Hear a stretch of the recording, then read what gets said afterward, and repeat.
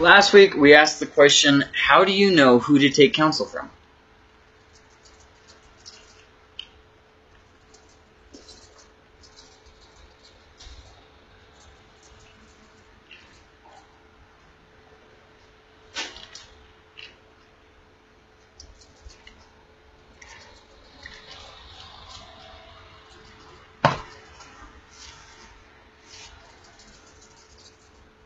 I would say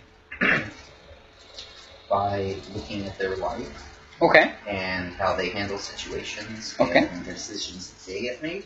Okay.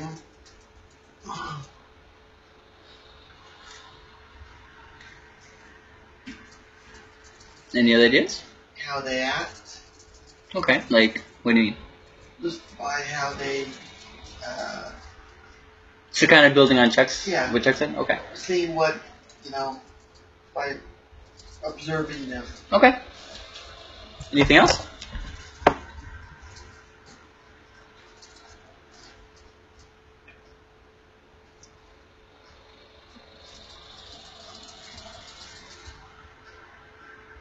Well, of course, you always rely on the Bible. Then you always rely on a pastor. You always rely on some authority in the church that you can go and get counsel from. Okay. Anything else?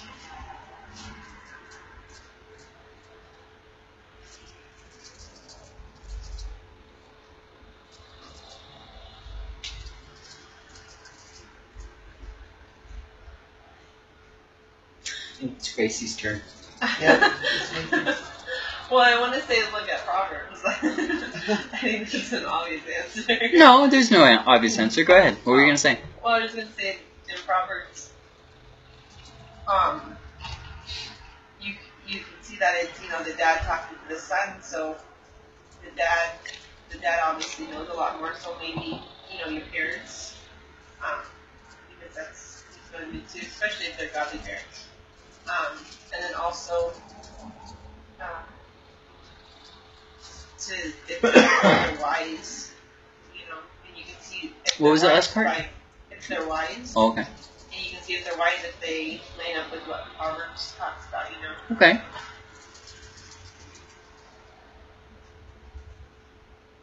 Okay. Anything else?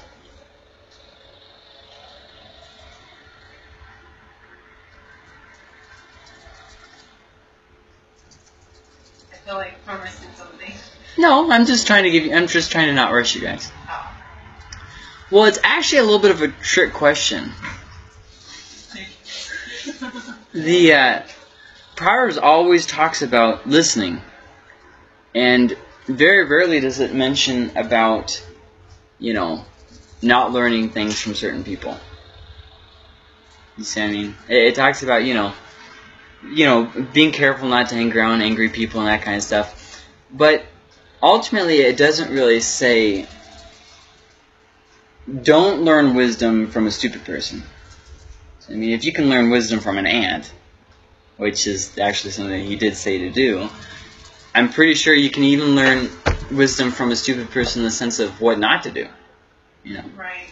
And so it's kind of a trick question in that sense, but beyond the trick question of, hey, you should listen to everybody, there's a little bit more of a focused answer that you guys were hitting on. And that's, you want to look at the kind of character of a person. Right. Like you guys both mentioned it. I think maybe one of you said it, or both of you. I don't know. Somebody said it. Anyways, about looking at Proverbs and seeing how do they match up to this. Obviously, some people go to the extreme and say, if you've ever done something stupid in your life, hey, I'm not going to listen to you. I mean, who hasn't done something stupid with their life? Right. But the thing is, are they continually making the stupid decision in their life? So kind of just something to think about. Like the World at Satan monkey. Serpent. Serpent seed. Oh my Something to god. think about. Anyways, okay, I'm sorry. Proverbs 17.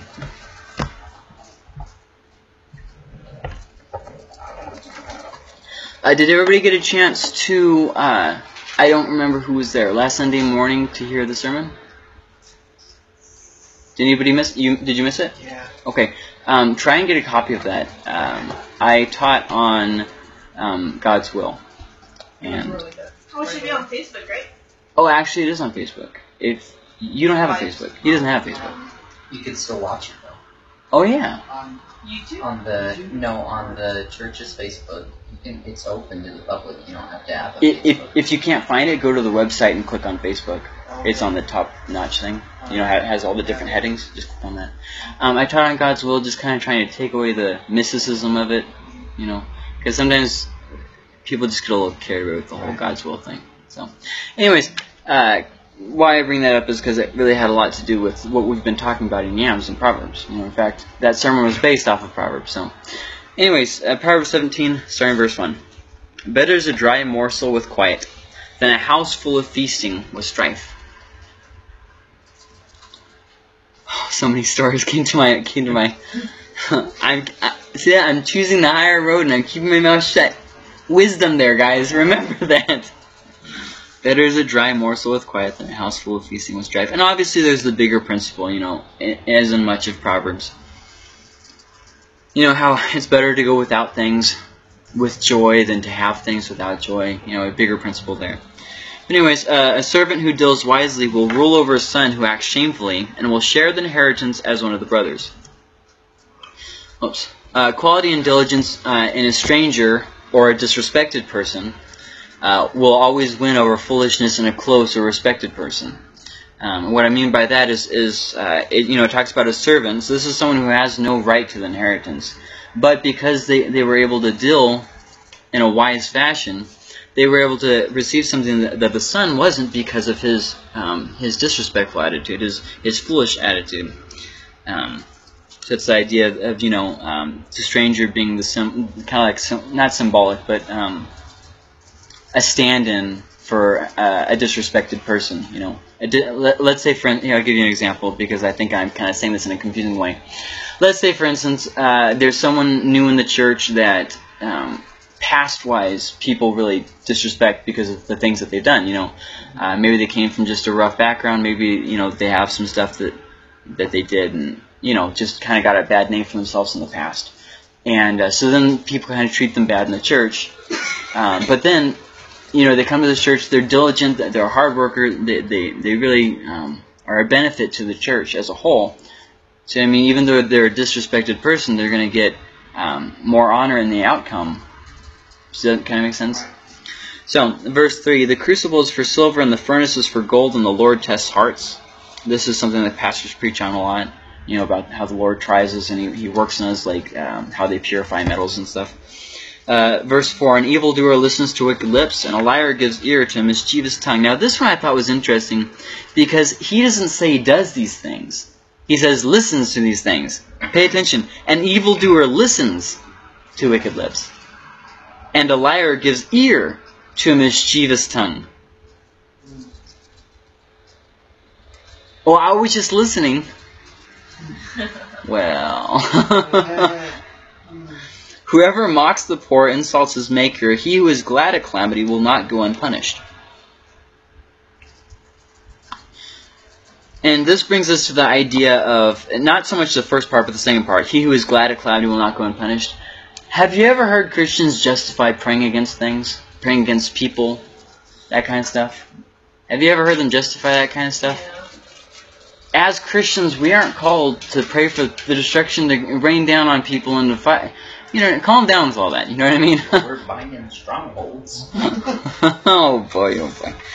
I'm keeping my mouth shut again, do you see? I've really grown through this study, you guys. See, when it goes like this, like God is going to get you or stuff like that? Yeah. Oh, okay. Yeah. Or like, let's say, for instance, people... Perfect example, we studied cults last year. People like the Jehovah's Witness. God, that you would strike them down and, Hold on there, guys. Pause. He who is glad at calamity will not go unpunished. Here's another example. Have you ever known those Christians who are just like, well, it's just a sign of the times. God's going to come here in the next few days, and then they'll be sorry. He's going to wipe them out. Or you have a disaster like Katrina. They deserved it. It's the will of God. The wrath of God. The wrath of God. That's what I meant to say, not the will, the wrath. Oh my gosh. Anyways, grandchildren are the crown of the... And well, let me, because just in case there's people listening online or anything that I want to clarify. Does God bring destruction? Yes, He does. He does bring destruction. He does bring punishment, okay? So I'm not making fun of that. I'm just more making fun of the attitude of the person, where every single time anything happens, it's, you know... Honest to God, there was a person whose child died of cancer, and the person didn't waste any opportunity in saying that it was because of their wickedness and because God was judging them for the things that they had done. And I've also heard stories about, oh, it's a generational... In fact, we were talking about this. It's a generational curse, and this is why this is happening. Wait, what? And grandchildren are the crown of the aged, and the glory of children is their fathers. Now, if that's not a cautionary tale, I don't know what is. So, okay, let's lay this down. As a parent, you don't get to see the glory of what you've accomplished until your children's children. Grandchildren are the crown of the aged. The sign that you've lived with wisdom, you've lived long, you've done well with your life, you've disciplined your children in such a way where your children are able to go and have good children of their own. That is your glory.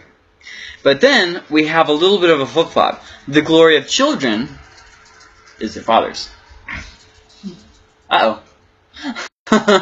Yeah. If that's not a cautionary tale. Okay, so verse 7. Fine speech is not becoming to a fool. Still less is false speech to a prince. So we've got two. They're not contrasting. They're just kind of piggybacking off each other. The first one is fine speech is not becoming to a fool. In other words, fools don't watch how they say things. They don't say things in a wise way. They don't say things tactfully. They just say it. A good example of this would be Donald Trump's Twitter account. Mm-hmm. Yeah. Oh boy. Some things should just be put down and should stay down. Yeah. Like old yellers. Anyways, still less is false speech to a prince. In other words, a king, royalty should be known for doing what's right. Verse 8, a bride is like a magic stone in the eyes of the one. Do you know why it was such a big deal for people, I think? With not just Bill Clinton, but also with Donald Trump's thing that he said however many years ago with, you know, the, whatever he called it, gym talk? No, it was locker room talk, or I forgot what he called it. Anyways, do you know one of the reasons why I think it was a big deal is because with leaders, we look for things, we look for them to do more than us because we're expecting them to lead us. Yeah. And I think that's one of the things that bothered people so much with Bill Clinton, too. Expect too much. No, not that you're expecting too much. It's a good thing. Expect more. It's a good thing. And in fact, the Bible talks about this. It's a good thing to expect more from your leaders. You don't want to appoint people, especially a pastor. Let's say, for instance, you're struggling with pornography. Well, okay, that's you. But you don't want a pastor who's looking at porn, right? Because a leader, they're supposed to be leading people. And I think that's one of the things with Bill Clinton is, you know, the things that we do in private, that shows, and pastors talked about this, that shows the character of our heart. And if you have an immoral character, that does affect how you lead. And I think that that's one of the things that bothered people so much with Bill Clinton and with Donald Trump is because you expect people who are in leadership positions to act like a leader, you know. And still less is false speech to a prince. It's a kind of I know he's talking about false speech here, but still it's kind of a principle, you know. As a leader, you should expect people to expect more from you. You know what I mean? That should be something you just expect from them. Verse 8, a bribe is like a magic stone in the eyes of the one who gives it. Wherever he turns, he prospers. Now here's a good example of a proverb that's not condoning something. It's just simply saying that this is the way it is in the world. A bribe is like a magic stone in the eyes of the one who gives it. In other words, someone who gives bribes, doors are just open for them. It's like magic to them. Oh, I've got the upper hand in this situation. Now, obviously, we're going to find out later in Proverbs that it doesn't end well for this person. However, his point here is that people who bribe do it because it feels good. It accomplishes the thing that they're wanting. You know, it's like magic. So, verse 9, whoever covers an offense seeks love, but he who repeats a matter separates close friends. Boy, oh boy, this applies to so much that I was honestly decided just not to write down all the different things that it applied to. spouses, for instance. How many times as married people do we bring up the faults of our spouse, not just to them, but to other people too? Our kids, for instance. You did keeping tally on the stupid things that they did, just so you can, when they do it again, you can bring it up to them again and say, hey, bringing back up the past harm that's been suffered. Well, Proverbs says, whoever covers an offense seeks love, but he who repeats a matter separates close friends. So we need to be careful how we deal with these things. You could look at the church world, the work world. There's so many different things. A rebuke goes deeper into man of understanding than 100 blows into a fool. Oh, I'm sorry, I didn't read my little note there. You don't know what I've gone through with this person. I gave up blank for you. I did this for you, Great examples. But anyways, a rebuke goes deeper into man of understanding than 100 blows into a fool. That one's kind of self-explanatory. And I want to ask a quick question before we go on to verse 11. Does the end justify the means? No? Is there anybody who would say yes? No?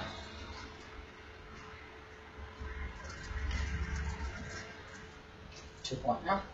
Does the end justify the means? What? Anything in life. The end result, because of a good end result, it's okay that you used a negative path to get there. Because sometimes this isn't so black and white as we like to make it. In fact, what brought up this question is not just the things that he's talking about here, like a bribe is like a magic stone in the eyes of the one who gives it. Oh, well, you could use a bribe in a good way, right? See what I mean? And so you kind of get into this... Well, I guess maybe sometimes. Okay. Like, what do you mean? For instance, okay, so pastors in the church is doing really good, and he decides to leave the church and go to a rural area to reach more people there. Okay. And the church he leaves is, of course, going to get hurt, because anytime a pastor leaves the church, some fall away. And so, even though some are going to fall away, he's going to gain more in the new church he's going to. You lost me. Are you saying... Wait, what? Okay, so pastor's at church A. Okay. And he moves to church B to reach more people. Church A is going to lose out on people leaving the church because the pastor's leaving. But church B is going to get more saved because they don't have a pastor. And now they're getting a pastor. I don't understand how that is a positive outcome, though. That church is in disaster now. Right. Well, not total disaster. Only a few people leave. So Hopefully. say like 5 people in church A leaves because the pastor left, but 20 people in church B got saved. Right, but pastoring isn't a numbers game, though. You know what I mean? No, but I mean. You can't choose to sacrifice 1 to save 20. That's not a call you get to make as a pastor. This pastor should be slapped, probably. I would highly suggest maybe getting... I'm not... Am I making you feel stupid? No. Okay. At least with the Assemblies of God, you can tell the district that you're wanting to move to somewhere else, and they'll start sending people by to try out. And then also there's other thing that as a pastor you don't just get to abandon your post for the sake of a potential reaching more people. See what I mean? Yeah. That's not something that, in fact, if a pastor did that, I think that they might want to stop pastoring for a couple of years and start reading the Bible a little bit more. It's like Star Trek, where Spock, you know what I'm talking about, where Spock sacrifices himself for the good of the whole ship. Mm-hmm. Right. You don't get to do stuff like that as a pastor. Like, hey, I'm losing 1, but you know what I mean? That's just terrible for that church. That's kind of what happened in our church, if you think about it. We were in a place with no pastor. We were down to 20 people in the congregation. You know, it had no impact on the community. And in my opinion, that there's no good accomplished there. I mean, I don't know. What do you guys think? Unless God calls them Correct to a me. different church for a reason. You know what I mean? Yeah. Yeah. I don't see why a pastor should do that. Right. Should leave. Maybe I'm not understanding, or maybe I'm just off here, Grace. Maybe you're right. I don't know. Yeah. I'm gonna have to think about that for the next week. No, 2 weeks. Next week is the crash. 2 weeks, guys. 3 weeks because Technically, it's 3 Oh, Yeah. 23. because the July 4th isn't a discussion night. It's a Party. party. Yeah. July. Oh, next So week. next week, 2 weeks, 3 weeks. Oh. Yeah, it caught me off guard too. Nicole's a smart one here. Anybody else want to throw their hat into the ring on this question? Does the end justify the means?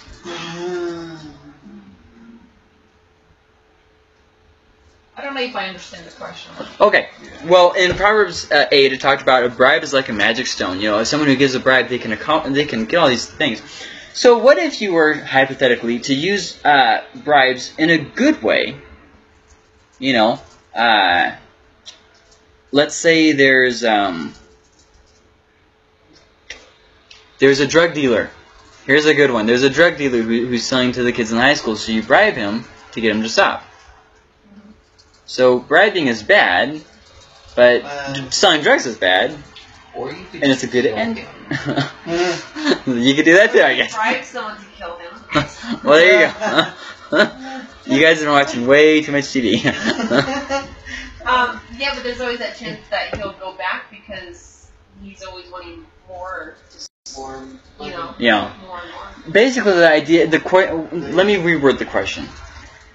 Does the result that you get make how you got there okay? Does that kind of make sense? Yeah. Is it okay to do something immoral for the sake of morality? No.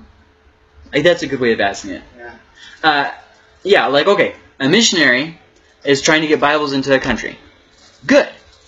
But in order to do it, he has to lie to the government, and he has to steal a plane, or I don't know, fill in the blank. He has to do immoral things to reach that end. Does the end result, getting that Bible to the people who don't have them, justify the bad things that he had to do to get there? No. No? Well, isn't that something like some missionaries are not allowed to go into the countries as a missionary, so they have to go in as a teacher, and they're Now we're getting into all kinds of gray zones. Let's back away from the gray zone to focus more on the black and white, because we're gonna get lost in this question if we do that, guys. That's why I said maybe sometimes. Because there's a lot of missionaries who do this Okay. now. Yeah. Here's one. Okay. Have you ever watched that movie Machine Gun Preacher? No. Oh my god. Okay. Well, he was. That's terrible. Oh man, she did. Go ahead. He went.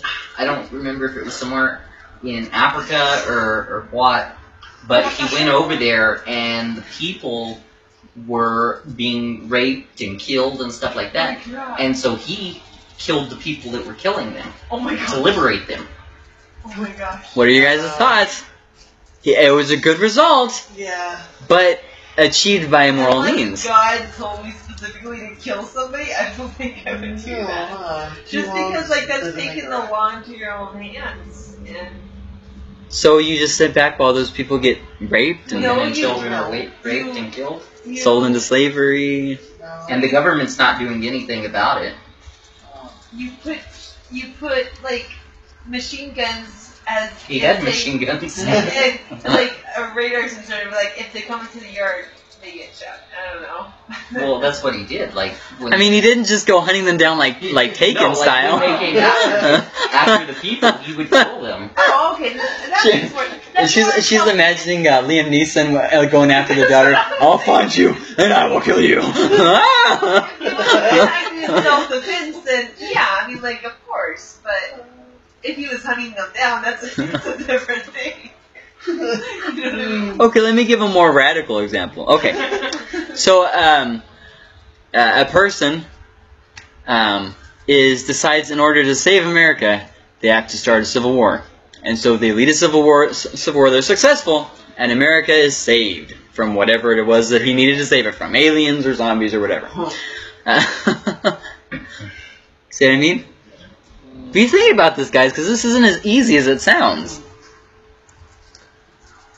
For instance, gossiping about someone's past to protect others. Someone comes to you, for example, and says, I'm thinking about marrying Chuck. Okay, it's marrying Chuck. Okay, all right. But I know that Chuck was married to this other woman that he abused. Well, he wasn't really, guys. Okay, yeah. But follow along with me here. Yeah. See what I mean? So then it turns into like a gossiping thing. But I'm saving this person from being potentially abused. You can't honestly say it's okay to sit back and do nothing. No. Lead them to the newspaper clip. Let me send you this police log here. Murder, I already gave this But example. if it's public knowledge, then is it gossip? Yes. If anyone can find Was it public knowledge? If it's in the police logs. Maybe there was no police logs. If he got caught. Maybe he never got caught. You guys, be thinking about this. I already gave this example: murder or instigating civil war for freedom. And actually, the shotgun preacher was a good example of that one too. Reprimanding a child harshly and severely to stop the negative action in the future.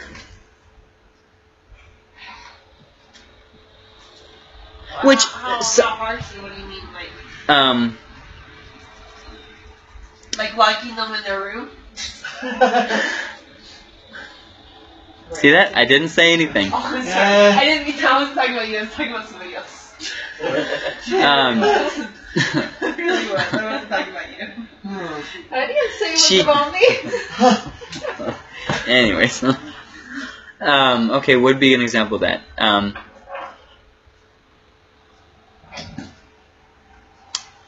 Let's say hypothetically, Micah walks out the front door and walks down the street. Hypothetically, and so you take a belt and you just like beat the snot out of him. As you should. I mean, an example like that, where reprimanding the child harsh and severely, but so that way in the future they don't do something that could potentially kill them. You don't have to give permission yet. Just think about it. Disobeying your boss for the sake of efficiency. Your boss specifically told you to do this thing, but you realize how stupid and short-sighted it is, so you decided to do it this way. It's a better way to do it. But your boss didn't hire you for your ideas. He hired you to do the job. But you're saving the boss money. Oh, that's my opinion. I don't want you guys to read my opinion. I want to hear your opinions. Hold on, let me write this down. You don't have to write these things down. These are examples. Okay, the first one. No. Don't pay attention to those. Those are just to get your mind going. The ideas we're talking about. I think as long as it's with the Right. for a good cause, with the right motive, it's okay. Now hold on. To combat that idea, movies are full of examples of this kind of stuff happening. You know, where they meant it for good, but it went bad. Here's an example from a video game. Yes, I'm going to use a video game for example. Sue me. There's a game called BioShock. And in the game, they're trying to make a good society. And so in order to do that, they remove all the bonds of religion, all the bonds from... Science has no limits. They can do whatever they want, like taking some guy's head and putting it on some other guy's body. You know, no question as to the goodness of it, just freedom. Okay? In order to make a more efficient society. And as a result, the scientists go too far and they start making people, I mean, just completely hacking at people. Removing faces, putting in extra eyes, you know, basically making a society of drugged out psychos. Basically, if you ever played the game, it's a kind of scary game. But they did it with good intentions. And the perceived end, what they thought was going to happen, was a perfect society. See what I mean? It didn't work out that way. But when we start giving excuses about this kind of stuff, don't we eventually sometimes blur the lines? I think Go ahead. I think it has to be really thought out well before you do anything. Weigh the pros and the cons, and make sure you're not hurting the innocent. Okay. Like I disciplined a child very harshly. While that child doesn't know better, and so going to the severeness of like beating him with a belt, it's not going to do any good because he doesn't know any better. You know what I mean? You have to take. He will after tonight. Just kidding. I'm just kidding. Just You kidding. just have to take extra precautions, and so it doesn't happen again. You know what I mean? And talk to him as much as you can to make sure they try to understand. Does anybody else have any ideas? I think it would depend on the situation. Okay. I mean, if it's going as far as, trying to start a war just for freedom, I think that'd be going too far. Okay. Because it can also be solved in different ways. But as far as, the last one, just kind of using that, I think it would also depend if you went through your boss to say, okay, what if I did it this way? Instead of just doing it on your own. Yeah, that's what I was thinking. And instead of just taking it through them and still getting it done, but see if it's a better way to do it. Okay. So who would say, no, the end does not justify the means? Who would say that? Okay, who would say the end sometimes justifies the means? Would anybody say the end always justifies the means? Anybody? No? Okay. The simple answer that I have,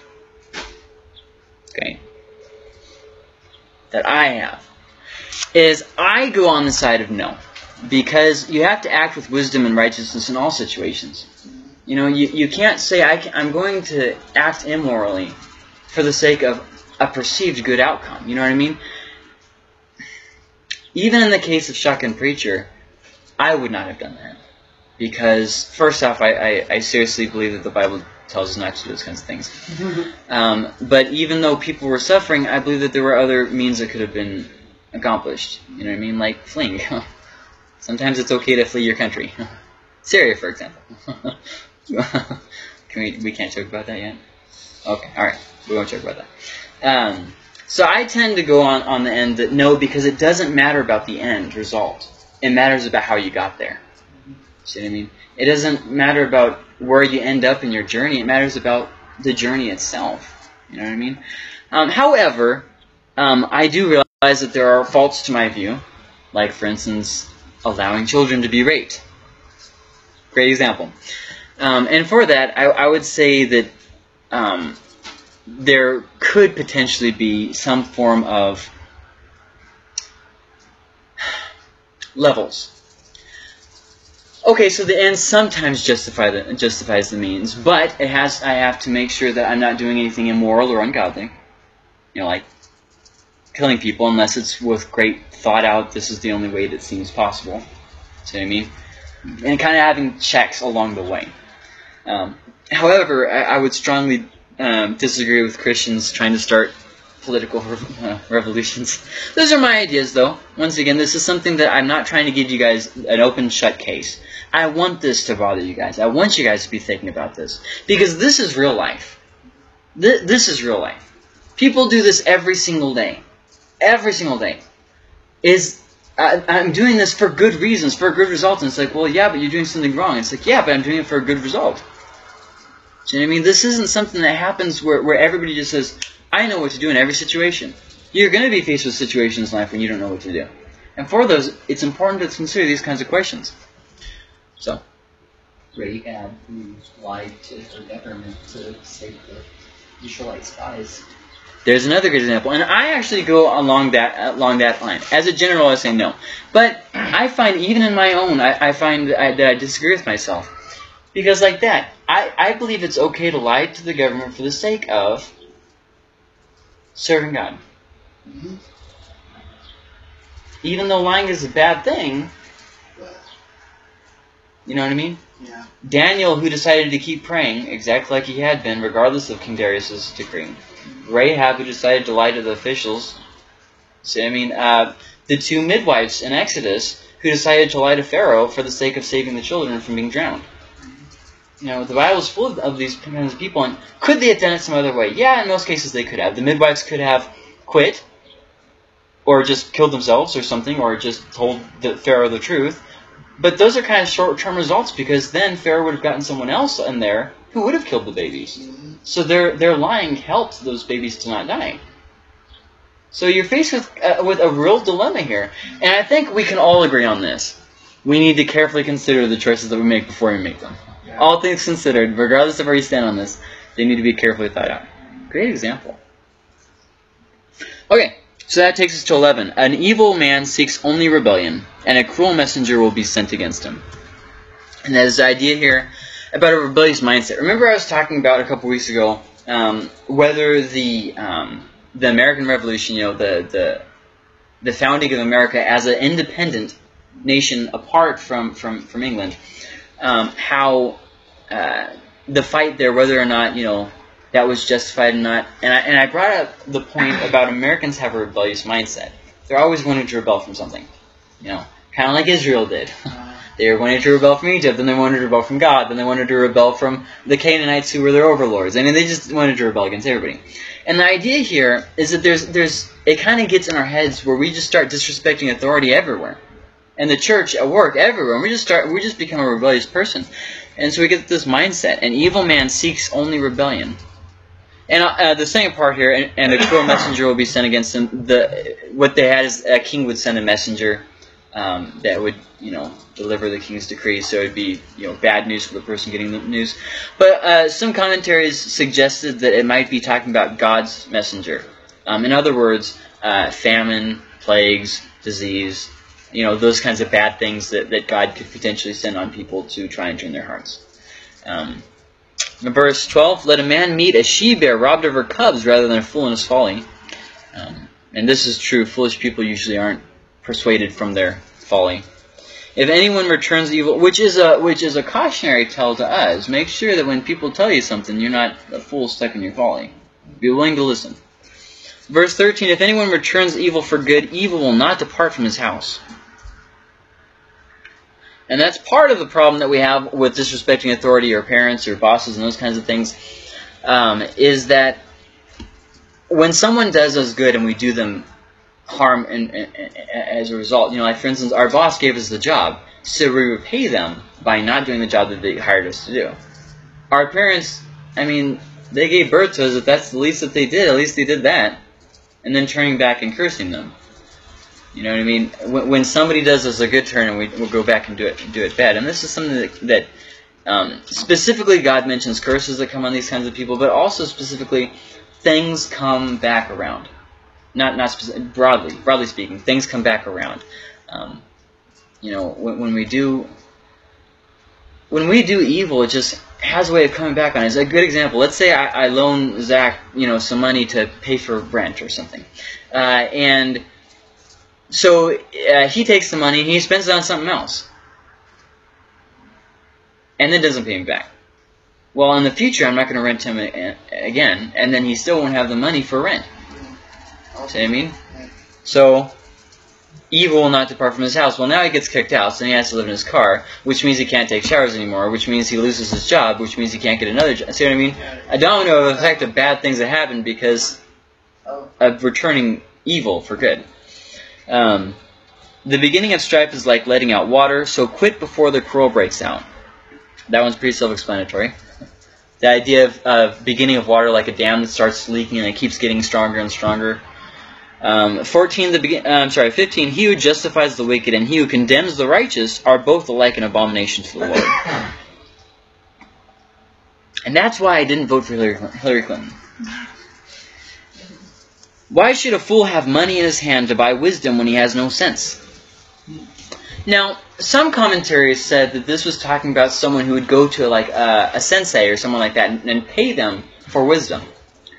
And basically the wise person would say in response, hypothetically, the hypothetical wise person would say in response, "What's the point of you bringing me this money? You lack the brains for to learn the wisdom that I have for you." See what I mean? And that's kind of the idea here. I know that's kind of a little bit off the cuff example, but still, why should a fool have money in his hand to buy wisdom? And this is something that kind of is brought up a lot in Proverbs. When he has no sense. Have you ever tried to loan money to somebody who always needs to borrow money? Doesn't go well, does it? Why should a fool have money in his hand to buy wisdom when he has no sense? So anyways, verse 17. A friend loves at all times, and a brother is born for adversity. Now this one, there's actually a variant reading that could be. You won't find it in your footnotes or anything, because it's more of how to do with, what are they called? Syntax, I think is what it's called, in Hebrew. So it's something that high and mighty people argue about, so I'm not going to bring it up, because I don't really know Greek. I mean Hebrew at all. I don't know Hebrew. So I'll just tell it to you. Born of adversity. A friend loves at all times, and a brother is born of adversity. It could be for, but it could also be of. Most translations are going to go for adversity, because traditionally speaking, the family unit has been the strongest unit, and so naturally speaking, you want to reinforce that. Typically with translations, what you do is you follow tradition in parts that are obscure.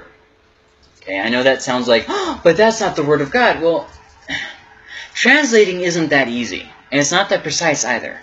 So you kind of have to give them a little bit of leeway on this kind of stuff and realize that it could go either way. Anyways, so the idea here, there's two different ideas. A friend loves at all times, and a brother is born out of adversity. In other words, a friend is with you at all times, and then when things get hard, it makes them closer. There's of, okay, but for would be different. So a friend loves at all times, but someone closer than a friend, a brother, blood relation here, is born for the sake of adverse times that you would have someone to build you up at. So really has two different meanings depending on which one you want to go for. One who lacks sense gives a pledge and puts up security in the presence of his neighbor. Now I would also add to this my own little 2 cents.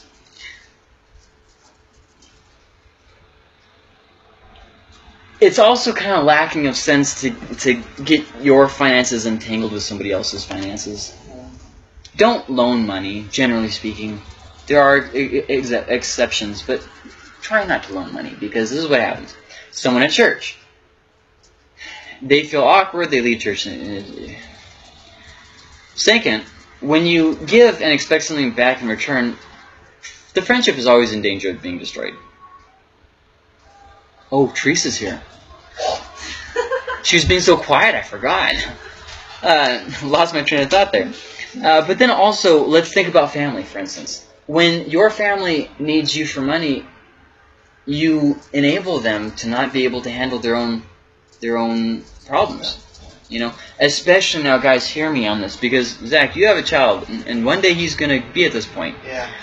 And you're young enough. You could still get married. You probably are pretty set against it, and so are you. So I'm not going to even mess with you guys. But your child will eventually come to you, and you have an opportunity to help them to grow as a person, or to give them money. Be very, very careful with giving your children money. Because they'll need more in the future. They won't learn how to manage their problem. Okay, this is very, very, very bad things. It's like, for instance, I usually encourage people if their child gets arrested and ends up in jail not to bail them out.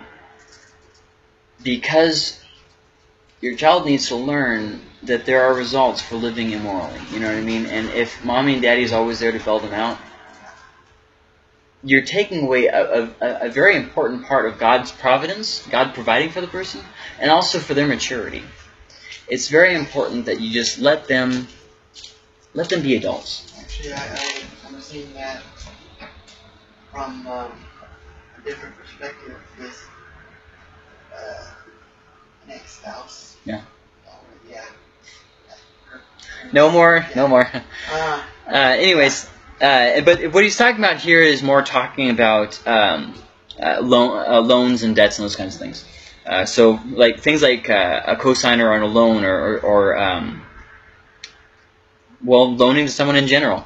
And one who lacks sense gives a pledge and puts up security in the presence of his neighbor. Basically, the idea is a pledge was something that, in fact, we see a perfect example of this in Genesis, like 30-something or 40-something, where Judah hires the prostitute, but because he doesn't have anything to pay her with, he gives a pledge to her.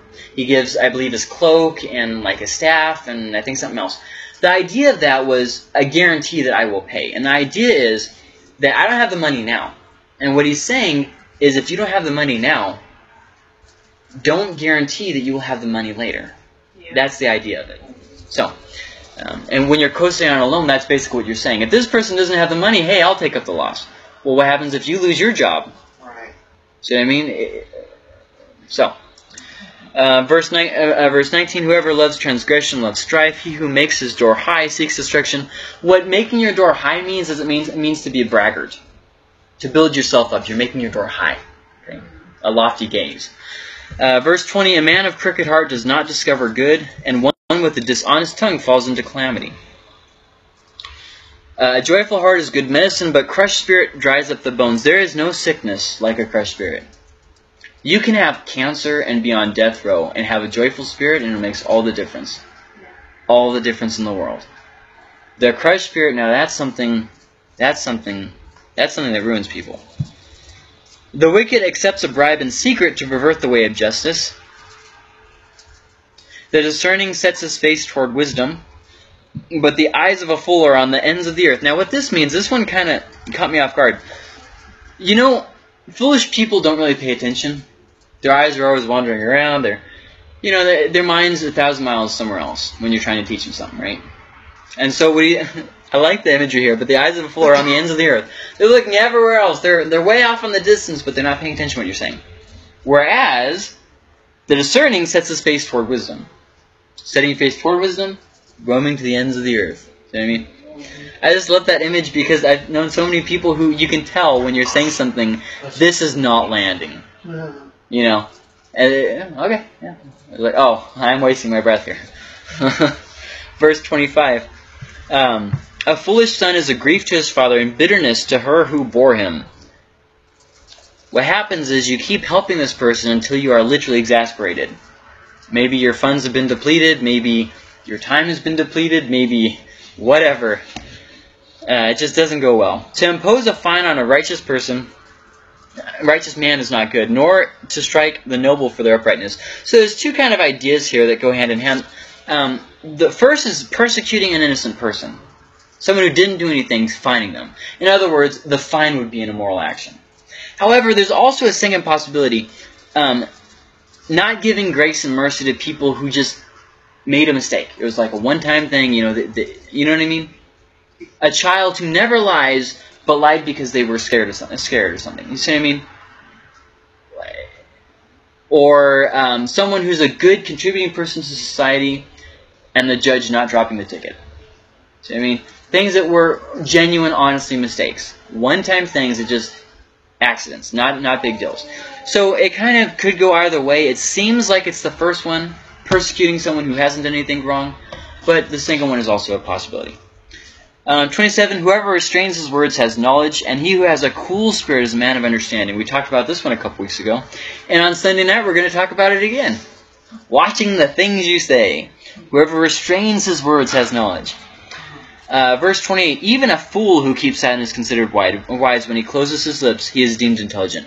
Now, all growing up, I thought it meant this. Shut up and you'll look smart because you're not saying anything at all. But that's not actually what he's talking about.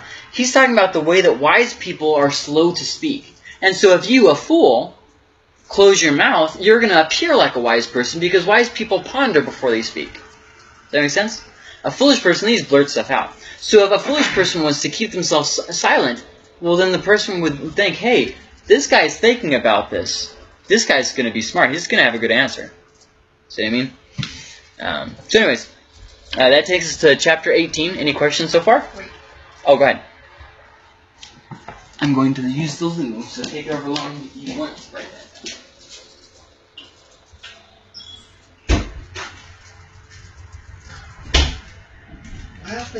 What?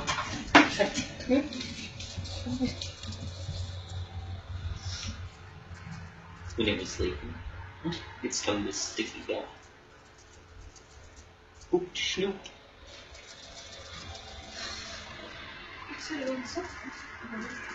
Did he say 18 next?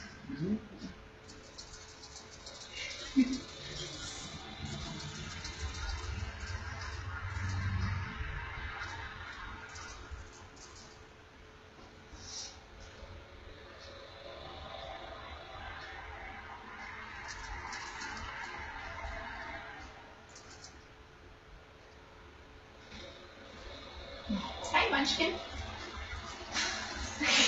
Look at her muscles. Yeah, you're gonna have a strong tummy, strong neck. Yeah.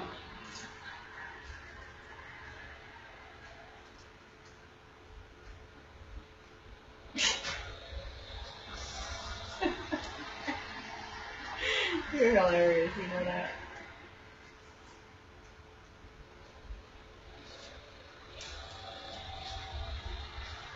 Get it, get it, get it, get it, get it, get it, get it. Yay!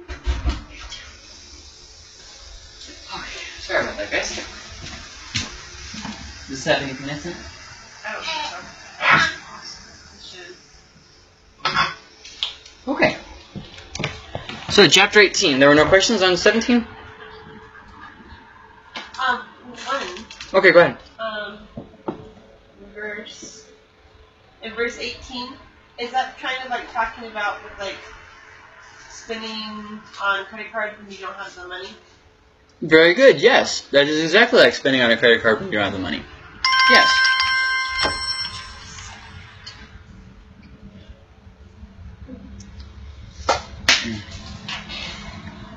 Okay, so 18.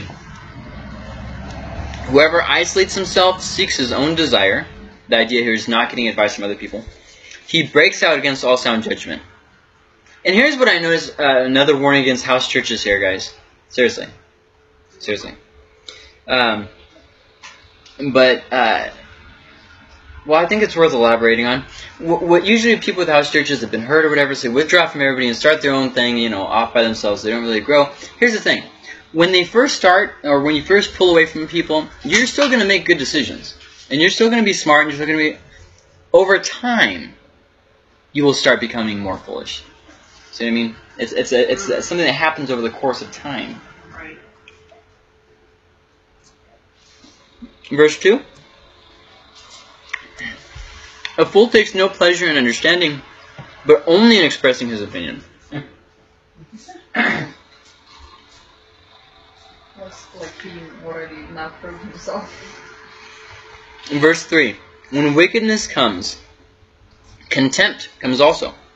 And with dishonor comes disgrace. Now the idea here is that it's a cause and effect relationship. When, verse 3, when somebody does something bad, the result is that people look down on them. Contempt. Okay? And with someone who is dishonored, like for instance, this person stole at work, so they're dishonored publicly, disgrace is the next thing that comes after that. It's a cause and effect thing. People look at you different. People treat you differently. Your place in society changes. Verse 4, the words of a man's mouth are deep waters. The fountain of wisdom is a bubbling brook. Now, there's two different understandings in this verse. The first is that the words of a man's mouth are deep waters, that it is an inexhaustible source. People always have something to say. Okay? But then the second one, which I think kind of ties it in a little bit better, but both are possible, is that it's more of an emphasis on the profound thing that they said. The words of a man's mouth are deep waters. The fountain of wisdom is a bubbling brook. In other words, the man is a wise person. It's basically saying the same thing twice. In which case, it wouldn't be that he talks inexhaustibly, because we know that wise people don't shoot off their mouths all the time, right? So what he would be then saying is that it's like a deep water. There's something profound there. Okay? So it does seem like both parts are connected, so that's the more likely reading. Verse 5. It is not good to be partial to the wicked or to deprive the righteous of justice. A fool's lips walk into a fight, and his mouth invites a beating. In other words, a fool can't say things in a good way. Well, I'm just telling them what they need to know.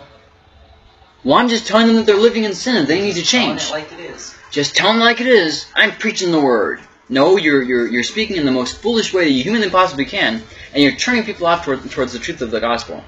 Proverbs says that wise people make wisdom acceptable. They make it tasty. They make it something that is pleasing to someone. I forget how it describes it, but a modern day equivalent would be like an aged wine. It's something that sits well. Okay? So, verse 7, I guess. Fool's mouth is his ruin, and his lips are a snare to his soul. Sticking your feet in your mouth? Yeah, that's a fool. Verse 8. The words of a whisperer are like delicious morsels. They go down into the innermost parts of the body. Another example of a proverb that is not condoning the thing, simply recording it. And so it says here, the words of a whisperer. A whisperer is the same as a gossip. Okay? Same as a scoffer. There's another one that's real similar. A complainer. These kinds of people, okay? And so slanderer. There's the one I was looking for. And so it's something that it's a delicious morsel. It tastes good. Okay, it's something that's why people gossip. I just don't understand why people gossip and slander, because it feels good. Because it feels good. There was this teaching that went on in the church in the 90s that sin was completely unappealing. And what? No. People sin because it feels good. It's good. People like sinning. So, once again, this is not condoning the thing. It is simply noting it. So that way you can learn from it too. Well, I'll never gossip. Oh, you just wait till they start talking about someone you don't like. Is it possible sometimes people would gossip just because, not that they got nothing to say, but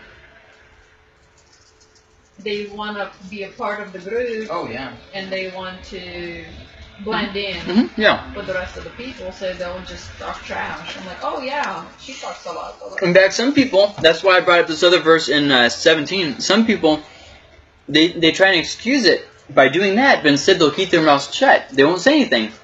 So that somehow makes them look better or whatever, but that's not what chapter 17 said. It said the fool, the evil person, they're listening to it.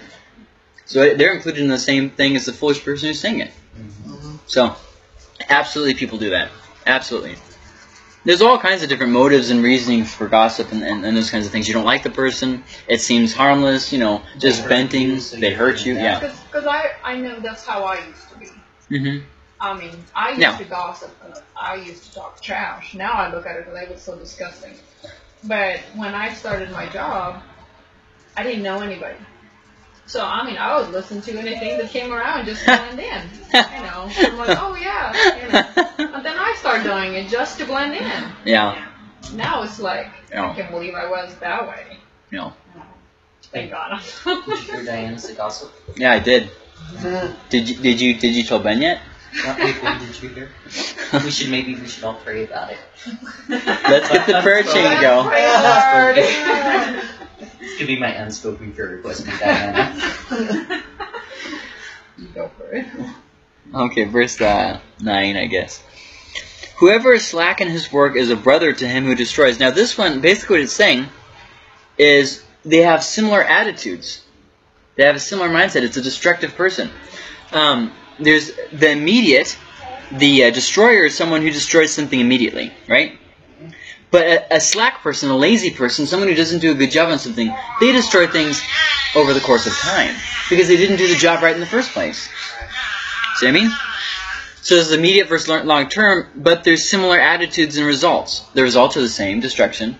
You send a lazy person to do the job, you end up all the worse. You pay them to do nothing. Whereas if you paid somebody to destroy it, they would have ended up in the same boat, except they would have done it quicker. Right. And then similar attitudes. Self-centered, self-serving, right? Honestly, I think that's why Xerox had such a hard time staying open in Alamogordo, is because Alamogordo's work ethic is kind of terrible. Yeah. I know people who had to quit. You know, I quit from Xerox. I get quitting, you know. But I know a lot more people who just decided they're just not going to go. It's not that they couldn't do the job. They just, whatever. Right. They were just lazy. So then we get to the idea that laziness is destructive. And here's just a word of warning. Don't give a lazy person a job hoping to give them the chance. You'll end up all the worse for it. Here's another example. When people appoint somebody to church leadership because they want them to grow spiritually. Maybe if I appoint them as an elder, they'll grow. Don't do that. Don't do that. Proverbs talks about not doing that in other words, and I'm just rewording it to something that's more of a grasping principle. Were you going to say something, Nicole? Oh, I thought you raised your hand. Sorry. Verse 10, I guess. I do have a little side note written down here. It is foolishness to reject truth for the sake of comfort.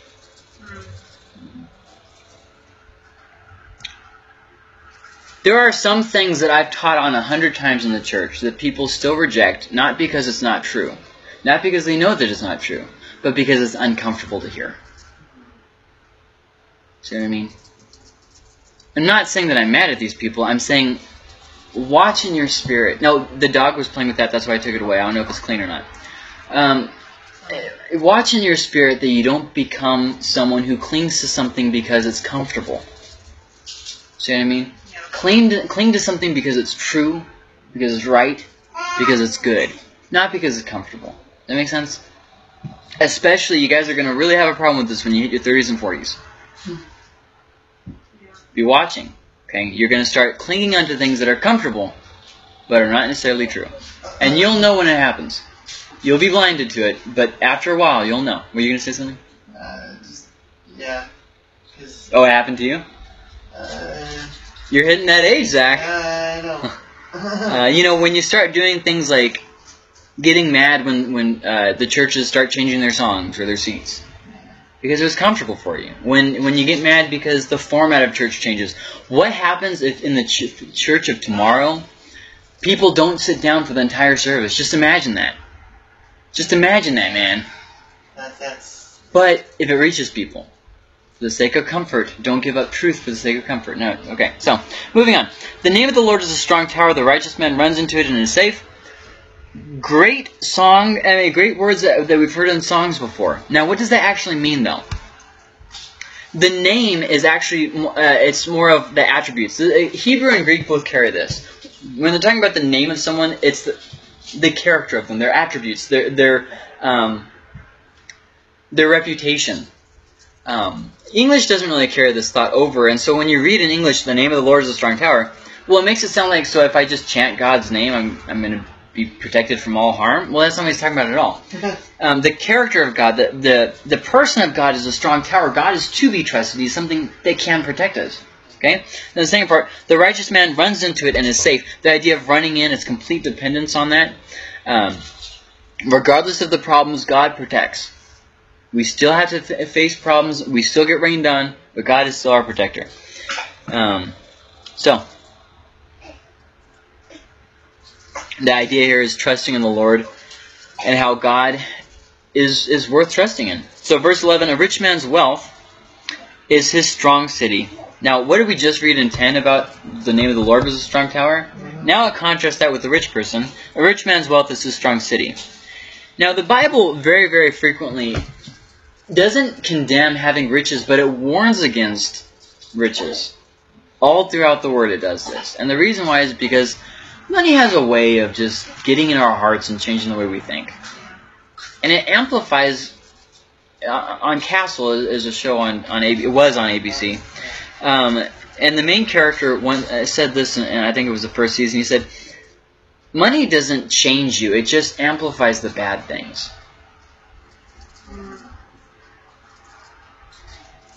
That's worth considering at least. You don't have to agree with it. Just consider what he's saying.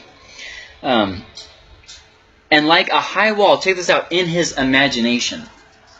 Okay, so this deals with two different attitudes. First, it deals with the attitudes with other people and with the outside factors. The rich man's wealth is his strong city. The thing he depends on, the things that people trust him for, the things that... So, I mean, it kind of builds up his place in society. But then the second part kind of deals with more him personally. And like a high wall in his own imagination. It fools him into thinking that he's secure. But then one day, he will die. The Bible talks about this. One day, rich people will die, and all their riches will have been for nothing. Before destruction, a man's heart... Now, hold on. 3 verses that are interrelating? Yes, 3 verses that are interrelating. Before destruction, a man's heart is haughty, but humility comes before honor. Sorry. So obviously this is contrasting the haughty person with the haughty or the proud. Haughty is proud. Okay. With the humble person, it's not giving you a recipe for how to get honor in life. It's not. The emphasis isn't on the destruction. Okay, the emphasis is on the attitude. A man's heart is haughty or humble, and those two things lead to two different things. The proud heart leads to destruction, and the humble heart leads to honor. Okay. 13. If one gives an answer before he hears, it is his folly and shame. Have you ever answered a question before somebody was done asking it? Try to think of that, okay? A man's spirit will endure sickness, but a crushed spirit who can bear? And again about the crushed spirit. Verse 15, an intelligent heart acquires knowledge, and the ear of the wise seeks knowledge. Verse 16, a man's gift makes room for him and brings him before the great. Once again, this is not condoning bribing people, but it is saying a fact. Being gracious helps a positive outcome. Now, obviously, he's not talking here about bribing people. He's saying that when you approach things in a wise way, you're more likely to get a better outcome from it. Does that make sense? If I go to the school principal and I go in and bust down her door and say, listen here, this is what you need to do. You need to let us into school to do this. Well, that's not going to go very well. If I go in there and tell her that she's a sinner if she doesn't let us do it, that's not going to go very well. But if I go in with tact, more likely that they'll let me in. Not necessarily, as we found out, but it's more likely. Remember, Proverbs are not commands or promises. They are simply proverbs, which are things proven true over time. We see this in I think Jacob did this when he was getting ready to meet his brother Esau after years of being separated. He sent him gifts. Why? To kind of smooth things over. Kind of smooth things over. So verse 17. The one who states his case first seems right until the other comes and examines him. A half story always sounds good until you get the whole story. And remember that somebody's always going to tell the story according to their view, according to who their bias, because they want to be right. These kinds of things. I think she died. Then verse, and also for the judge too. The lot puts an end to quarrels. Oh my gosh, guys, this reminds me of an episode of Malcolm in the Middle. The mom was had a police officer come in, and he got something, and he was getting ready to walk around. She's like, "Well, you have to pay for that." And he's like, "Oh, well, I have an arrangement with the assistant manager." And she's like, "You don't pay for stuff? No, you're going to pay for this." And he gets all upset and leaves. Then as she leaves, he pulls her over and says, "Well, you cut somebody off in this thing." And she's like, "No, I'm going to fight this. You know, absolutely, I didn't do this." And then a videotape surfaces that shows that she actually did cut somebody off, and so she did do the wrong thing. And so he's like, how the husband's like, "Just admit it. And she's like, "I was wrong." But the way she says it is funny because she can't ever say that she's wrong. She's like, "Wrong." Anyways, and then another video comes out afterwards, after she's already admitted that she's wrong, where it shows that the other person, that it was just the angle that made it look like she cut the person off. She actually didn't do anything wrong. Okay. And the husband takes the tape and destroys it and says, "Don't say anything because your mom finally admitted that she was wrong about something." Oh, jeez. Anyways, it just reminded me of that. I know it's off topic. I'm sorry, guys. It's a good show. You should watch it. The lot puts an end to quarrels and decides between powerful contenders. Now, we talked about this last week, the idea that back in the day, how they would decide different things with divine intervention was by casting lots. We don't do that today. We also don't ask for signs nowadays, okay? The lot was not necessarily asking for signs as it was something mandated by God, kind of like the exception to the rule. Don't test God, but here's an exception I'm giving you so that you can be sure of the direction I'm leading the nation. That kind of makes sense? So his point here, how it applies to us today, since we don't use the lot, is he's saying that God is actively involved in conflict resolution. God is actively involved in conflict resolution. Which, this verse is also tied into the next verse. A brother offended is more unyielding than a strong city, and quarreling is like the bars of a castle. Have you ever gotten in a fight with someone and realized that the fight wasn't actually about what you were fighting about? Have you ever done that? And you found out that they're actually still upset about something that happened weeks ago? Years ago? Lifetimes ago? And they're just taking it out on you now because they're still upset about it? A brother offended is more unyielding than a strong city. And quarreling is like the bars of a castle. There are multiple readings of this, and a lot of translators have problems with this verse. It's possibly a brother helped is like a stronghold. A brother, because now in English it's really easy to put that's the exact opposite of the word that's in my Bible. Yes, once again, things aren't that easy when you're translating. A brother offended or a brother helped.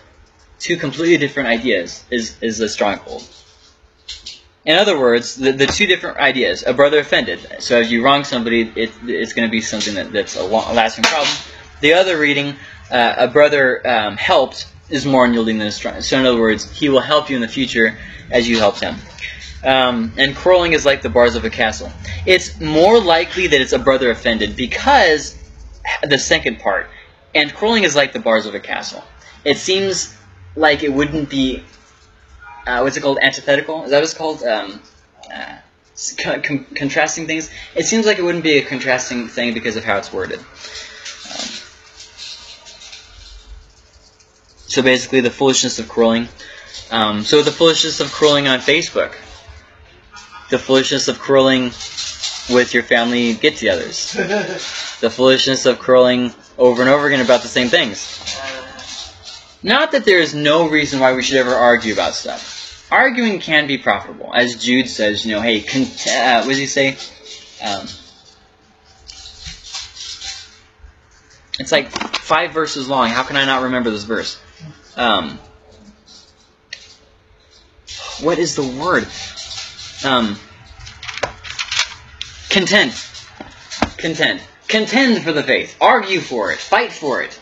To contend means to argue or to fight for something. And so in Jude he says, contend for the faith. And so there are obviously times when arguing for something, can be good. However, we need to be careful because what we do is we just get argumentative. And we just become problem makers. If it's a situation where it would actually be beneficial, well, that's one thing. Like when Paul went to the emperor with, at the end of Acts, when Paul went to Felix and Festus, then he went to Rome, and, he went to all these people to try his case. He was contending for the faith, so that the greater good, the gospel could be spread more, is for the greater good. It wasn't so that he could win an argument. Okay? So there's a difference. What verse was that? Where are we at here? 19? Okay. From the fruit of a man's mouth his stomach is satisfied. He is satisfied by the yield of his lips. So obviously there's two different readings. Not literally food would be good words bring good results. When you speak wisely, there's wise results. There's good things that happen. Or if he's talking about literally food, which seems unlikely, good speech results in better wages. In other words, if you carry yourself well, your boss will like you more. Yeah. So, from the fruit of a man's mouth, his stomach is satisfied. It seems more likely that he's talking about not literal food because have Harry worded it. From the fruit of a man's mouth. So it could be extending to actual food, but it just seems unlikely to me. You're going to have to read it for yourself and come to your own conclusions. 21, death and life are in the power of the tongue, and those who love it will eat its fruits. It is the tongue. Okay, right there. Death and life are in the power of the tongue, and those who love it, love the tongue, will eat of its fruits. And once again, this is not condoning or condemning. It is simply stating the fact. The things that you say, you will be held accountable for. They will come back on you eventually. He who finds a wife finds a good thing and obtains favor from the Lord. Now, it's not saying a wife. It is implying a good wife. I think that that's worth mentioning, because the same as it's implying that you should probably pick a good husband. It also kind of mentions the same. Well, I got a wife. She gossips all the time, spends all my money, she's never home, she sleeps around, she doesn't cook, she doesn't do anything around the house. That's not a good thing. It's implying that it's a good wife. And obtains favor from the Lord. Now, I do want to kind of mention this. Some are called to be single. We talked about this, right, a couple months ago? Right? We talked about that? You guys remember? Yeah. And how some people are actually kind of almost ordained to be single. There's nothing wrong with that. But the Bible does also talk about the good things about marriage too. Okay? The Bible doesn't say one way or another which one is better. Paul argues for one being better than the other one. But God never clarified whether one was better or worse than the other. Okay? The Bible does say that both are good, but it doesn't necessarily say which one's better, because I think the reason why is because it's all about you, Some people just aren't marriage material. Some people just don't want to be married. So, anyways, verse 23. The poor uses entreaties, but the rich answers roughly. We looked at this a couple of chapters ago. He said something very similar. The idea being that poor, they don't have wealth, so they have to beg. Rich people, they don't care, so they just answer however they want. They have no use for manners because they have all the money, and money can just buy people. Remember I said that the bribes are just like a magical stone? A man of many companions may come to ruin, but there is a friend who sticks closer than a brother. Now this one is a little bit tricky too. It's either saying having a bunch of unreliable friends versus having one very close friend, or it's saying among all the friends you're going to have some bad ones. If you have a lot of friends, you're more likely to have some bad friends mingled in. It's hard to kind of know for sure what he's saying, because it could be read either way. A man of many companions may come to ruin, but there's a friend who sticks closer than a brother. Either way, the main point is clear. It's a good thing to have one friend that's really close over a bunch of friends. And it's just a good thing to have a really close friend. Did you have a question, Grace? Well, I've heard that, this is a little differently actually. Go ahead. That there's a friend who sticks closer than a brother. I've always heard that that's talking about Jesus. Well, remember, we can't read Jesus back into the Old Testament because he wasn't in the Old Testament. Okay? So what I mean by that is, was Jesus a thing? Yes, he's always been a thing. He's always been God. Okay? However, Jesus wasn't revealed in his full divinity in the Old Testament. Not until the New Testament was he revealed. So we have to be careful not to read Jesus back into the Old Testament, because the Old Testament points forward to Christ. Okay? Does that make sense? Yeah. In other words, what I'm saying, I've got a book on this if you want to read more. It's called, I think it's just called Preaching Jesus from the Old Testament. If you're interested, I can give you guys the names, the ISBN number, whatever you want. And he actually talks about this in great lengths. And basically the idea is this. Yes, Jesus is a friend that sticks closer than a brother. He's real close. Okay, absolutely. However, this is not talking about Jesus. It is talking about having a good friend. Because Solomon didn't know about Jesus. So it would be impossible for him to write about something he had no knowledge of. Like Solomon also doesn't talk about, gravity. Well, he knew the idea of gravity, but the theory of gravity wasn't something that then, Does that kind of make sense? Yeah. He doesn't talk about evolution. Neither does the author of Genesis. Neither of them talk about evolution. They didn't know about evolution. They didn't have any opinion on it one way or another because they didn't know if there was any evidence for it. So, but I don't want to get off on topic on that. The idea here is that no, when we're reading the Old Testament, we have to be very careful with that. You can't read something in the Old Testament and say, Jesus, that's a good way of copying out of what the text is actually trying to teach us. We have to know what the Bible meant back then before we can understand what it means to us now. And Jesus hadn't been revealed, so we know that the friend that's close to the brother isn't Jesus. Although it is true that Jesus sticks close to us. Does that make sense? Yeah. Cool? Any other questions on that? I'm not trying to confuse anybody. If you're interested in that book, I can look it up. In fact, I have it in my office right now. Nobody's interested? You want me to look it up? Yeah. Okay. And then the last question, I mean the last thing I want to end on, and I want you guys to think about this while I go grab the book. Am I doomed to be a fool? If I'm someone who's foolish, am I doomed to do this? Is there anything I can do to change this? Is this something that I'm just going to have to live with?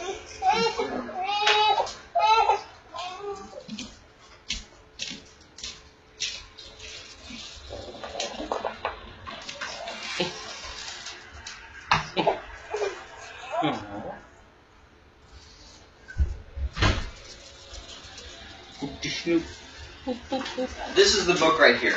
It's called Preaching Christ in the Old Testament. It can be a little bit difficult to understand if you're not used to graduate level stuff. You can still get it if you haven't ever gone to grad school. You can. Okay? But there are a few parts of it that will be a little bit difficult to understand. It's by a guy named Sidney Greidanus.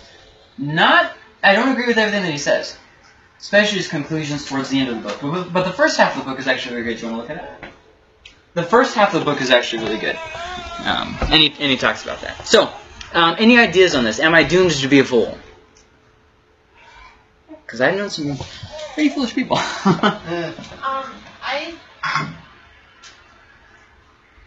If you're willing to change them, you know what I mean? Yeah, if you realize you realize you have done foolish, come to a realization that you've been foolish and you want to change. Well, let me give you an example. I knew somebody who went their whole life not understanding the Bible at all. Christian, they just didn't understand the Bible. And they never studied it because they didn't believe they ever could understand it. And then eventually they started studying it, and they made this comment to me. I'll never understand it like you. You're just so smart with the Bible. You know everything with the Bible. And I was like, okay, well, let's pause real quick. A, everybody starts somewhere. B, I don't know everything. I just study a lot. That's all. Like, anybody can get way above where I am. Like, right. It's just a matter of studying. So my view, obviously, was that I'm nothing special. I believe that anybody can study. I believe that it's like ratatouille. Anybody can cook. Yeah. What do you guys think, though?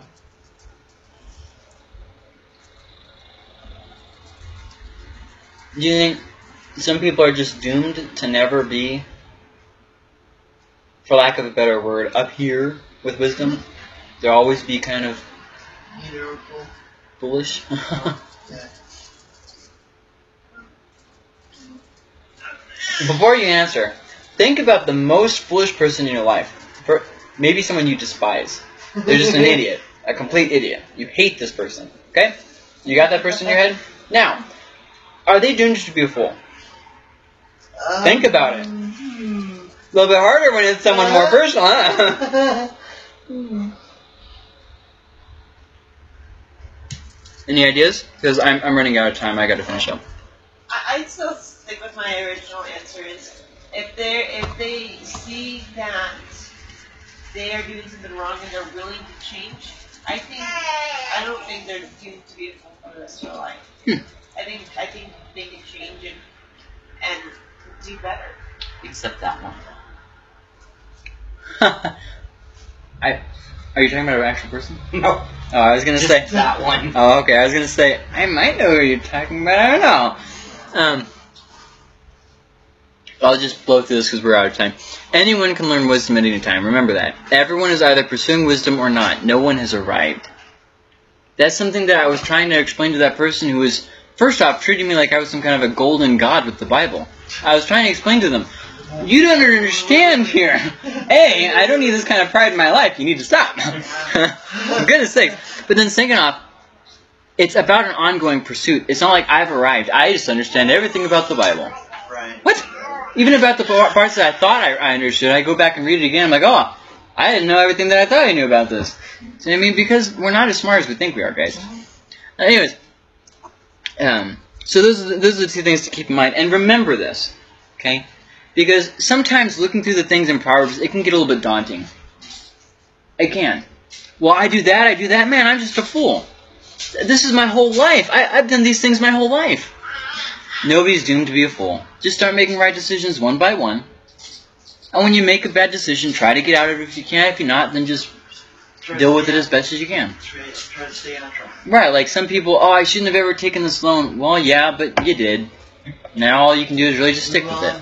You know, learn how to manage your money, deal wisely with your finances, and move on. Eventually you have the loan paid off. Do you know what I mean? Nobody's doomed to be a fool. Anybody can plow forward. And so there's no question of the week.